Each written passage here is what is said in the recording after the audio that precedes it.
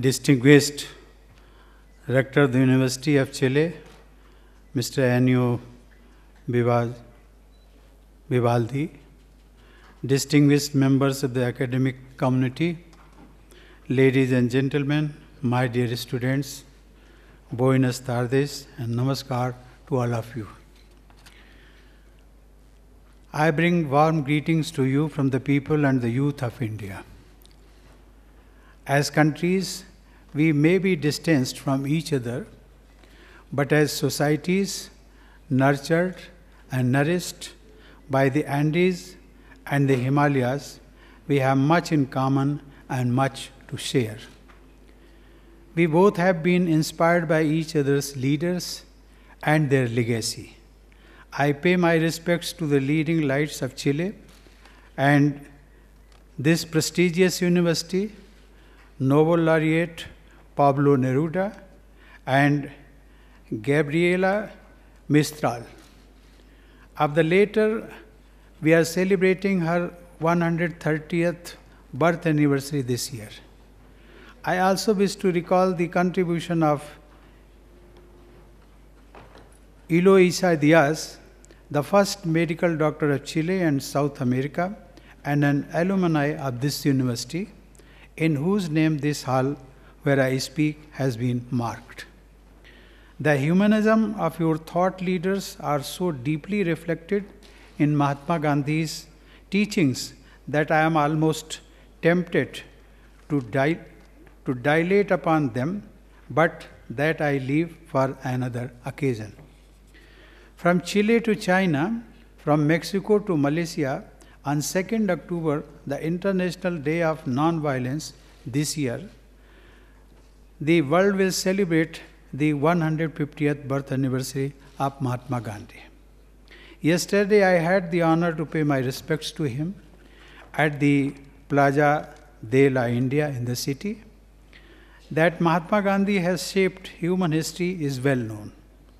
But more importantly, his simple yet revolutionary ideas continue to be the light in darkness, hope in helplessness, and faith in disbelief for us. Amid a turbulent 21st century, I consider this occasion to be opportune to deliberate with the future generation of Chile on the relevance of Mahatma Gandhi. Personally, speaking of Mahatma Gandhi is a revigorating experience of reinforcing the core human values that define us, that keep us happy. Today, I invite you to engage with this legendary leader in a creative and meaningful way. My dear students, Mahatma Gandhi, the father of our nation, brought us freedom through a non-violent struggle. His political strategy resting on the moral force, a force that he called truth force or soul force, was unique and noble. His life had several folds, each more meaningful than the other. For me, he was the experimental Gandhi, defying class and race boundaries to go to England for higher studies, the pedagogue Gandhi seeking to integrate the mental and the manual for nurturing the foundations of integral education that sought to combine the head, the heart, and hands of both the learner and the teacher. The creative Gandhi transforming salt into a powerful symbol of mass movement, and the determined Gandhi with his frail body walking through the villages of India with a lamp of truth amid the all-pervading darkness of violence that marked our independence. He was unique in his approach. A close associate of Gandhiji said that the Mahatma combined both Kranti, that is revolution, and Santi, that is peace, in his being. This made him an inspiring illustration of courage and struggle, the courage to retain the clarity of thought and conviction even amid the worst form of turmoil. You would also know that Mahatma Gandhi inspired many others who were leading revolutionary struggles, such as Martin Luther King and Nelson Mandela. Gandhi influenced the activities of freedom and civil rights movements in all 5 continents of the world. His main guiding principle was truth. His life, a continued exercise in discovering and pursuing Satya, that is truth. Hence, the term for his movement, Satyagraha, which essentially means insistence on truth. The tools that he used in pursuit of Satyagraha were ahimsa, that is non-violence. He believed morality to be the foundation of life and conduct, and truth to be the end objective of life. For him, truth and love were same as God, and he sought to realize God by serving the humanity. Mahatma Gandhi belonged to all cultures, and he drew from all religions. While deeply rooted in Hinduism, Gandhi was also influenced by Christianity, Buddhism, Jainism, and Islam, as also by thinkers such as Tolstoy, Ruskin, and Thoreau. He thus came to represent the confluence of all that was best in the East and the West. Ladies and gentlemen, and my dear students, we also remember Mahatma Gandhi for his advocacy of theory of universal love and compassion. On one level, this translated into his belief in Vasudhaiva Kutumbakam, that is, the world is one family. It meant tolerance and openness to different cultures and ideas and the non-application of any judgmental criteria except the criteria of truth. On another level, this manifested itself in his philosophy of Sarvodaya, or the uplift and salvation of all. He believed that all actions should ultimately aim at enhancing the dignity and destiny of all human beings, no matter how socially or economically disadvantaged. The world would indeed be a better place if all of us strove to apply this principle to guide our actions and our thoughts. And it is these principles which form the bedrock of our foreign policy, our initiatives to help and share with those in need, and our sincerest attempts to continuously strive for a world of peace and harmony. Mahatma Gandhi carried his concept of universal love to include living in harmony with nature. He advocated both sustainability and ecological sensitivity at a time when the Industrial Revolution and increasing mechanization were the mantra guiding the world. He promoted concepts which are now enshrined in the Sustainable Development Goals adopted by the United Nations. In our own approach to combining development with environment protection, we have been guided by his teachings. He would say, and I quote, "Earth provides enough to satisfy every man's needs." I repeat, earth provides enough to satisfy every man's needs, but not every man's greed. Unquote.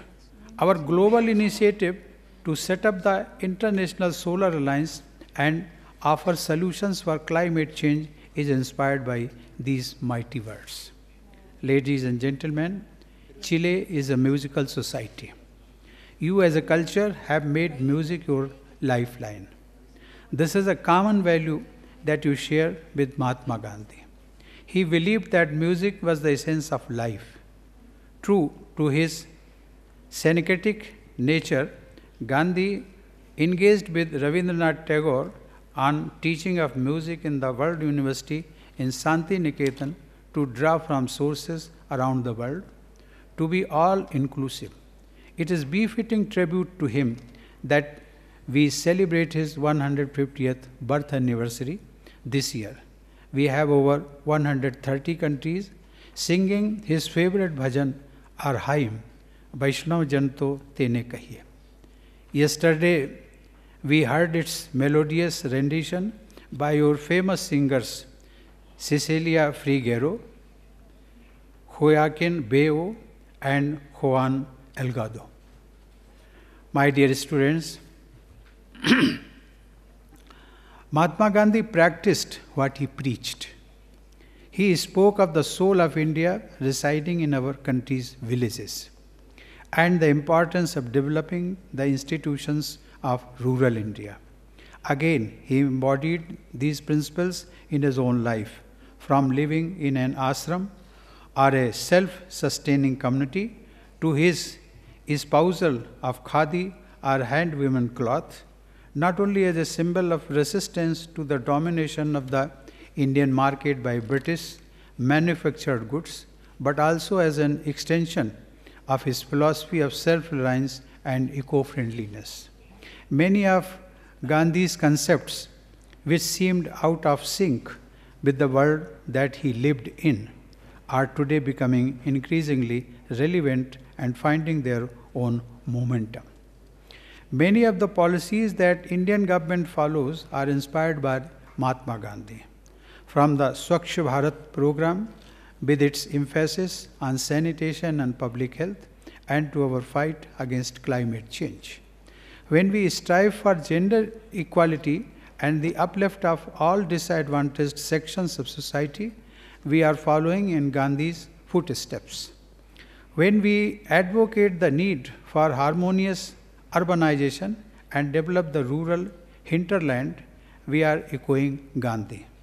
He was both a nationalist and an internationalist, and even today, the ethical standards by which we judge our leadership have been shaped by Mahatma Gandhi.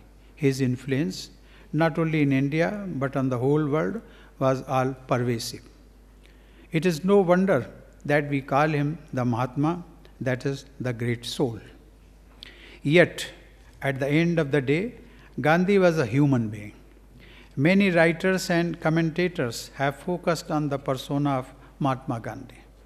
Whatever their associations, it is beyond question that Gandhi was a unique persona who inspired both the East and the West, who forged new pathways for human endeavor while at the same time maintaining the strength and sanctity of tradition and spiritual roots. To all those who are adrift today in a sea of doubt and skepticism, his life, thought and philosophy would inspire them to regain inner strength and confidence. Mahatma Gandhi was more than just a man. He was an ideology, an institution that still resonates more than 100 years after it was developed. As I conclude, I wish to recall the prophetic words of Albert Einstein. I quote, "Generations to come will scarce believe that such a one as this, ever in flesh and blood, walked upon this earth," unquote. I hope I have inspired you enough to bring a bit of Mahatma Gandhi in your daily lives. Muchas gracias. Thank you.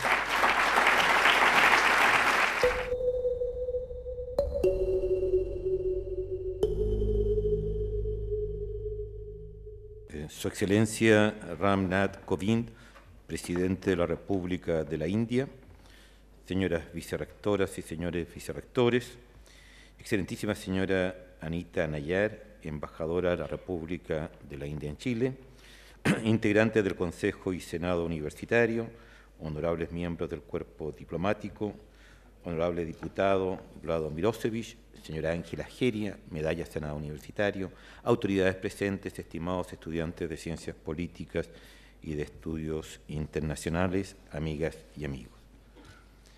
En primer lugar, quiero agradecer muy profundamente la presencia del presidente Kovind. Él, en su propia trayectoria, como abogado, como político, como diputado y hoy como presidente, nos da un ejemplo de lealtad con los principios y de preocupación por la igualdad y la proyección que una sociedad en su conjunto tiene. Quiero destacar el rol que India ha jugado en el mundo y el que juega hoy día, y que es un actor tremendamente importante para un entendimiento global. Por ello valoramos mucho la relación que tenemos con India y agradecemos muy profundamente, en lo específico de nuestra universidad, lo que India ha hecho por programas para nosotros tan importantes como son el programa espacial, en que India jugó un rol clave, crítico en apoyarnos, como también lo que quisiéramos desarrollar en el ámbito de la astronomía, del derecho, de la economía, que son áreas en las cuales ha habido un trabajo conjunto. Creo que el legado de India y la ayuda que hoy día nos presta es extraordinariamente importante y lo agradecemos. Quisiera decir solo dos palabras, una desde una vivencia personal en India y que tiene que ver con una visita en que me acompañó mi hijo, eso hace unos 15 o 16 años, la muy profunda impresión y emoción que me dejó ver India. Cuando uno se trasladaba por las carreteras veía un mundo extraordinariamente vivo a orilla del camino. Es imposible no recordar con emoción esas situaciones, por ejemplo, una barbería, una peluquería a orilla del camino, en condiciones quizás muy poco fastuosas, o la antítesis de lo fastuoso, pero que uno veía en esa interacción humana quizás dos cosas que a uno le tocaban el alma. Uno, la dignidad humana. Una dignidad, una forma de enfrentar la vida que a uno lo conmovía. Y lo segundo, una alegría de vivir. Imposible olvidar esas sonrisas abiertas, amplias, llanas. Ese sentido de la dignidad y ese sentido de la alegría es algo que uno quisiera guardar, aprender y recoger para siempre, y algo que muy profundamente en la persona del presidente de India quiero agradecer. Y por último, con la tremenda admiración y respeto de Mahatma Gandhi, yo quisiera ser muy franco y directo en expresar esto. Nuestra universidad ha vivido en las últimas décadas la intervención de distintos tipos de poderes. Yo creo que tengo que ser muy franco y decir, hay un poder que es el poder de las armas, que es el poder de la fuerza, y vaya si nuestra universidad lo conoció. Hay otro poder que es el poder económico, el poder del dinero, y vaya si hemos tenido que lidiar y sufrir para declarar que eso no debiera ser la razón por la cual se contextualiza una universidad, mucho menos el objetivo que la institución tiene. Y está el tercero, donde está Gandhi, que es el poder del espíritu, que es el poder al cual nosotros quisiéramos ser siempre leales, que es el poder que nosotros supimos defender en esta universidad. Y es por eso que hablar de Gandhi significa precisamente el triunfo del espíritu por sobre el poder del dinero y por sobre el poder de la fuerza. Y eso a nosotros nos emociona muy profundamente, nos da permanentemente una razón para seguir defendiendo los grandes valores que nosotros quisiéramos transmitirle a nuestros estudiantes. ¿Cuál es el sentido de la vida? ¿Por qué tiene valor el conocimiento y la proyección a la sociedad? Y eso creo que cada uno de nosotros, cuando en el aula proclama estos valores, de alguna manera también está evocando esta gran lucha que encarnó Mahatma Gandhi. Así que vuelvo a agradecer a India, vuelvo a agradecer al presidente y muchas gracias a todos.